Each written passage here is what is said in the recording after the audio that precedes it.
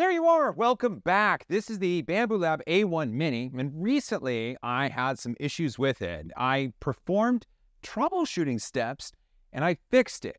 And I proved that I fixed it because I have a completed print on the print bed. And this really reminded me of how important troubleshooting skills are. 3D printing is just nothing but continuous steps of troubleshooting. And then at the end, you're left with success. And so I would like to explore how I went about troubleshooting the issue I had with my A1 Mini and how you might be able to learn from that. I did ask on formerly Twitter. I said I had fixed an issue and I troubleshooted things and would people be interested, and more than 100 people liked the post on formerly Twitter, and a few people actually had some Brian Vines level dad jokes with the transparentness of the machine, so it was kind of fun to see. What I'm going to do now is take apart the A1 Mini. You have to push down on these little things and then the PTFE comes out. You got to make sure you got fingernails for it. Sweet. I'm going to unplug it from the machine just so we can clear it off. I don't want to get in the way. Save the poop for later. The problem I had with this A1 Mini is that it wouldn't recognize when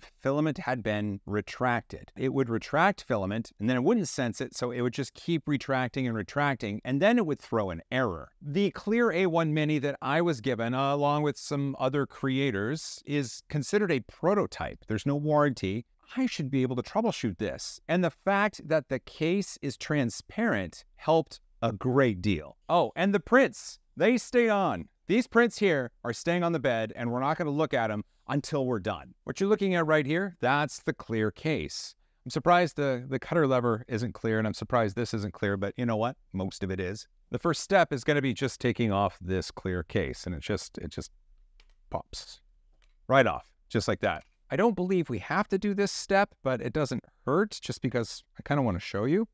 So below is the nozzle, and there's this little gate that pops open, and then the entire nozzle and assembly can come out. You can see where it's held on, and there's magnets. There's a thermistor right there. The next step is to get the tools that came with your A1 Mini or your machine that you're troubleshooting, and in this case, it's these little hex drivers, the tiny little ones. We're actually going to use the big one and take 2 screws out of the top. These are pretty easy to remove, and they're tiny, so don't lose them. Next step, it does require a little bit of finesse. What's connected to the piece we're taking out is a ribbon cable that goes to the sensor for the filament detection, and it's kind of coiled up on the inside, so what we need to do is slowly take it out without ripping it or tearing it. There it is right there, and it just comes out just like that. Now that this piece is out, we can take a look at it. This is where the PTFE tubes go in.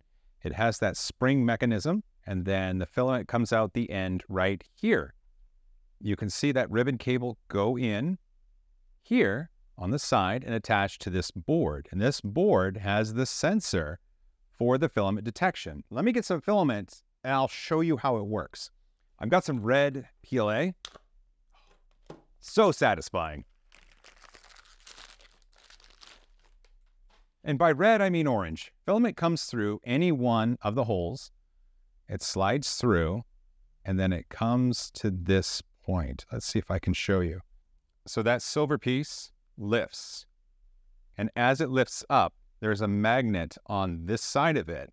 And that magnet interacts with the sensor. So no filament. That tells the sensor there is filament. And it works really, really well, except for when it doesn't. Let's take it apart a little bit further, and I'll show you what happened on mine. Remember, we're dealing with really small screws, so just don't lose them. Now this board, it should just come right off, just like that. There's a little bit of adhesive right there that holds it to this, but otherwise, we are now free and clear. So here's the problem I was having with mine. Filament would go in, and it would print like crazy, and then it would go to retract the filament. Now, when it retracted, that silver piece wouldn't pull back all the way, which meant that the sensor could still detect the magnet. And so even though there was no filament present, it thought there was. One of the reasons why I really appreciate this transparent case is because I wouldn't have been able to troubleshoot this nearly as well without being able to see the internal components as they were being used. Bambu, if I could offer any advice, it would be to offer a transparent case option for the A1 and the A1 Mini. Let's take a close look at this mechanism. There is a piece that moves as filament goes past it, and it looks like it rotates on that hinge.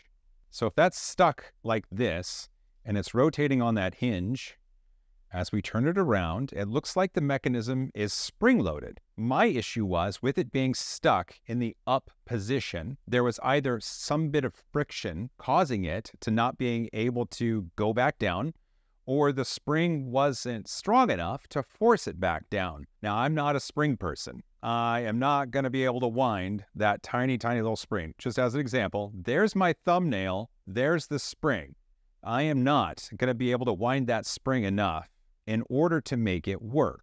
And so what's a way that I can reduce friction in a part? We can sand to reduce friction, or we can add lubricant. I did a recent video where I utilized some lubricant.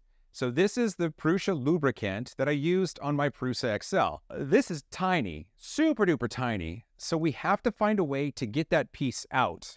And then we have to make sure the spring doesn't go crazy somewhere else where we can't find it. And then we have to make sure we can get it back together. Here's what I did. This piece right here, the axle, the hinge, just gonna push it just a little bit. And see, it comes out right there. See that spring arm right there? We can disengage that. And then because it's transparent, we can see how far we're pulling it out. And now, I guess it just falls out. That's the tiny, tiny little piece. The tiny, tiny, tiny little piece. There's my thumbnail for scale. Next steps are fairly easy. So I want to put the grease on this side of it. Careful, there's a magnet, Joel. That side, because that's the side that rubs against the internal mechanism. So I want just the tiniest little bit, just touch it. Just a tiny little bit. Just enough to provide a little lubrication where it needs it the most. Now, it does get a little bit difficult at this point because we have to put everything back together. One thing that the grease allows for is to help this stick to the side. So what I can do is utilize tools to push it into place. And then I can put the hinge or the axle in. So it's going to go in right there, just a little bit. And now all we have to do is line it up. This is, did I get, no, I didn't get, okay, hold on. Oh wait, I want you to be able to see it. Okay, look at that. Look at that. We are through. You can see it poking right through. So there's the spring. One arm is longer than the other. Now, when you take apart something, you have to remember how to put it back together. And I remember that longer arm is the one that goes against the plastic. See how it's got that little bit sticking out right there? So I'm just holding it there. Okay, and it goes through, and then we're in. Now we have to put the spring arm back into place. Kind of goes right. Huh, it's in. You can see a little bit of that lubricant sheen on the side of the plastic. So that lubricant is enough to let that piece float perfectly. And one of the questions I had was that, am I going to pollute the filament going through?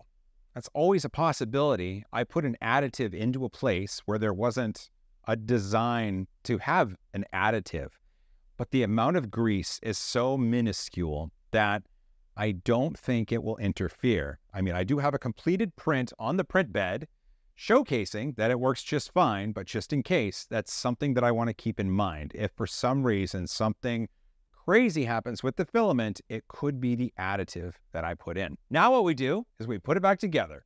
Remember, you are screwing into plastic, and so when it says, whoa, it's time to stop pushing that screw in, stop screwing. Remember that cable that I said was just kind of hanging out right there? Snake some of it back in. Some of it can stick out. That little bend in the cable gives it enough of a buffer to be able to slide right down in. So in and then in. That goes over, and this comes across. Luckily, the magnets hold it. So there we go. It's locked in. It's locked in. You see it? It's locked in. This again is a prototype, so it doesn't have all the creature comforts. I can throw that in. Caution, hot caution. Last but not least, one of the last steps you can do is turn on the machine. I just got a reminder on there, a lubrication reminder. The last step in verifying our fix worked is to verify the electronics, and we got everything put back together. What I'm gonna do is put some filament in from the top. And on this screen where it says extruder, you can see there's not a dot. But if I put this in down to where the filament sensor is, the green dot turns on. And if I take it out, it turns off. So that's great. And I'm so excited now because I can finally take these off the build plate. Found these on Maker World. I sent these to the A1 Mini from my phone, and these are these cute little dolls. These are kind of fun. I like these. I wonder if the supports will come off.